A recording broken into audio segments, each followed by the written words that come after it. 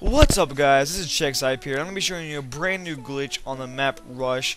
This is how to get onto the ledge of the bus, or the side of the bus, whatever you want to call it. I am the founder of this. If there is a founder that was before me and you have video proof, please send me a message and I'll change the founder. Well, all you have to do is strafe jump from there and crouch in midair and go into that windowsill, and you'll land on a little edge, and all you have to do is just edge your way off and you'll come right here. This is not really a good thing for online, it's just a little spot that I found.